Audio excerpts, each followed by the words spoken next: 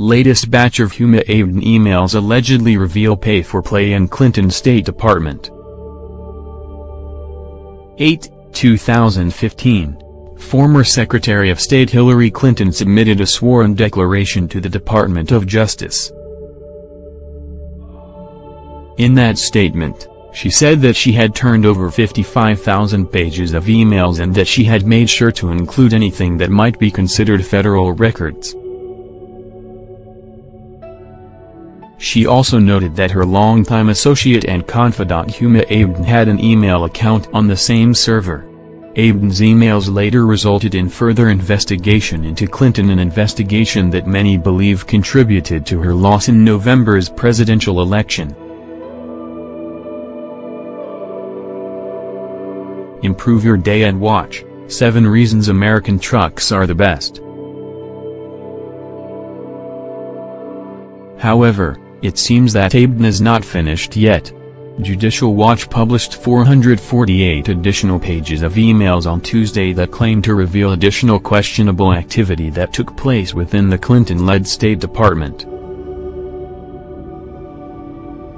Judicial Watch today released 448 pages of documents from the U.S. Department of State revealing new incidents of Huma Abedin, Deputy Chief of Staff to former Secretary of State Hillary Clinton, providing special State Department treatment to major donors to the Clinton Foundation and political campaigns.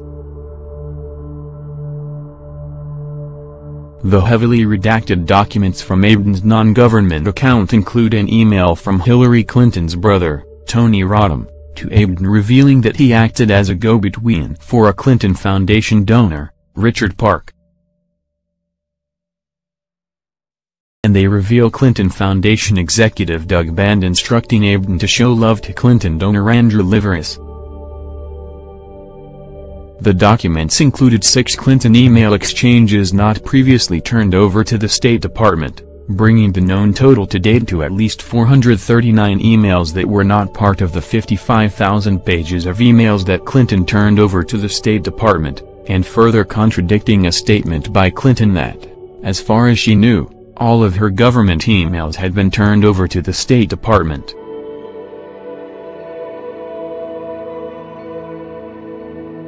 Judicial Watch noted that the emails outline the continuing pattern of pay-for-play. In July 2009, in reference to the U.S.-China Strategic and Economic Dialogue, Clinton Global Initiative head Doug Band told Abedin that she needs to show love to Andrew Liveris, the CEO of Dow Chemical. Band also asked for Liveris to be introduced to Hillary, and have her mention both me and WJC. Dow gave between $1 million and $5 million to the Clinton Foundation and Clinton Global Initiative.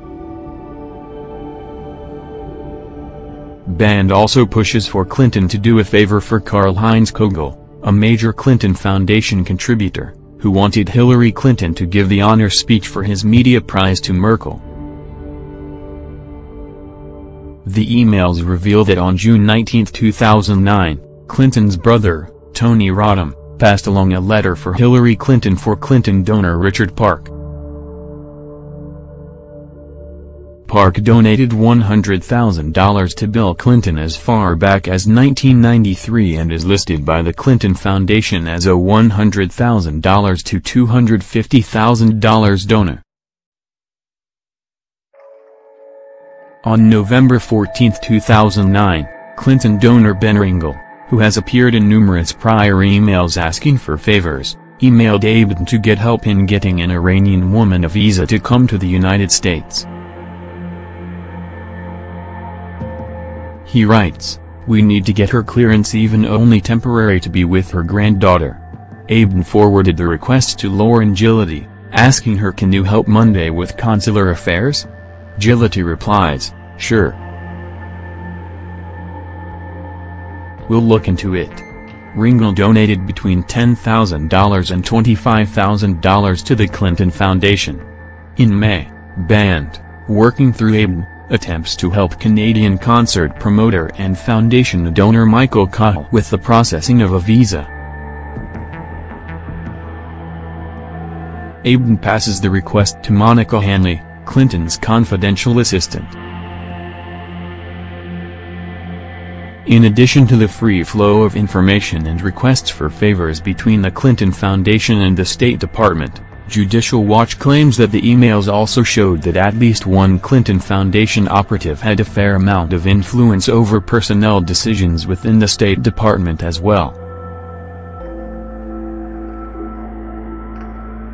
Judicial Watch President Tom Fitton responded to the latest information dump by questioning why a new investigation hasn't yet been opened. "I'm not sure how much more evidence of pay-for-play, classified information mishandling, and influence peddling from Clinton's email server one would need to show a serious criminal investigation is required."